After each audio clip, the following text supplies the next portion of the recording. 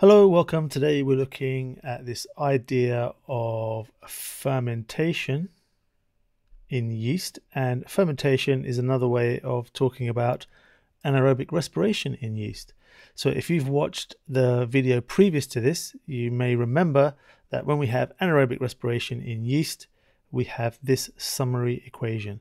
We've got glucose that is then in a reaction that produces ethanol and carbon dioxide. So this is respiration without oxygen.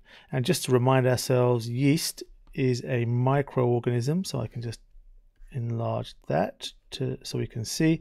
Yeast is a microorganism that carries out anaerobic respiration. It can do aerobic respiration as well, but here we've made it so it can only do anaerobic by stopping any oxygen from getting in.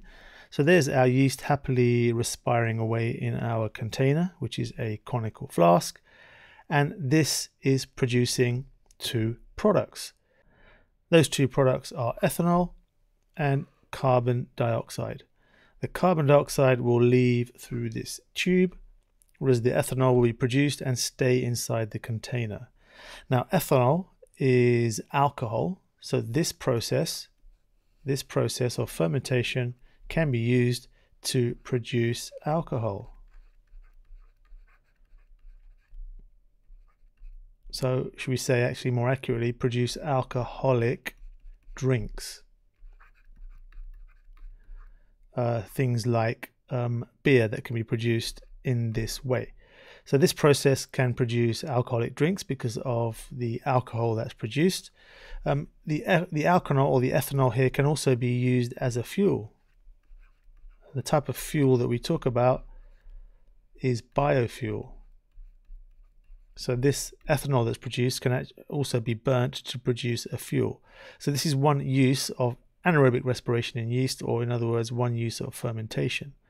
Another use is based on the idea that carbon dioxide is produced. And remember, carbon dioxide is a gas. So we use this idea in baking bread. So imagine we've got some dough. So if I was just to draw, supposed to be some dough, which makes bread. If we have some yeast inside there, it can carry out fermentation or anaerobic respiration, produce carbon dioxide gas, and that will produce little bubbles inside the dough. After a while, keep it in warm conditions. After a while, the dough will rise, and this gives bread a slightly better texture, makes it nicer and lighter to eat. So this is our dough. We would then bake that in the oven.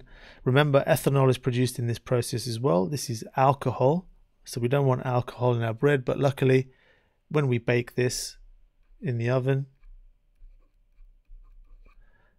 all the ethanol evaporates away and is gone. So we end up with a nice loaf of bread. It might look a bit like this. Not quite sure that that's the color of bread, but you understand this is bread that's been baked from this dough that has yeast in it. So this is just really an outline of two potential uses of this idea of fermentation in yeast. One is to produce alcoholic drinks or even produce biofuel because of the ethanol, and the other is to use the carbon dioxide, which helps dough to rise when we bake bread. Okay, so that's it. Thanks very much, and I'll see you soon.